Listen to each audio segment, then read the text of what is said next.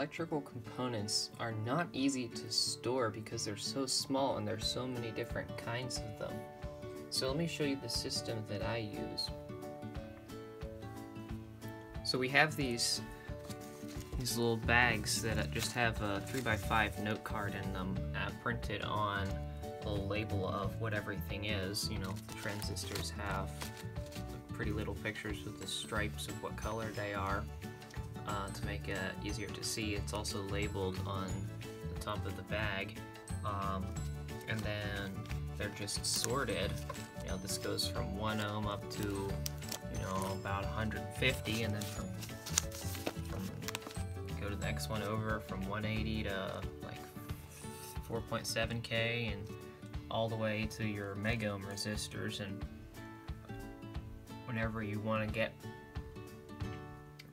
like a 47K or something, it's pretty easy to, you get familiar with the system, and that's where they're at. And it works from more than just resistors.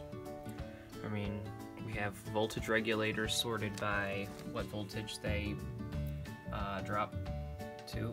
We have various types of integrated circuits. These you may not be able to sort the same way, but you can put op-amps with op-amps and such. Diodes, capacitors, even fuses, sorted by their rated amperage.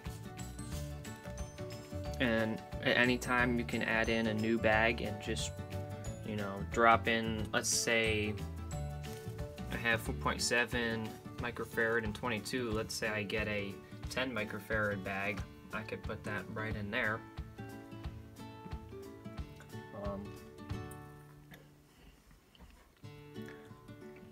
This is a system that I use, and I think it makes prototyping boards a lot quicker.